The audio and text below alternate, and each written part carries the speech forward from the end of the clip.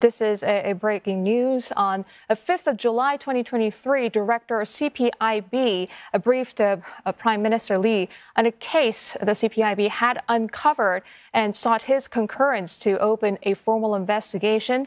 This would involve interviewing Minister S Iswaran, among others. He gave Director CPIB his concurrence on the 6th of July 2023, following which the formal investigation began on the 11th of July this year. Now, Minister Iswaran is currently assisting CPIB with the investigations, which are ongoing. Prime Minister Lee has instructed Minister Iswaran to take leave of absence until these investigations are completed.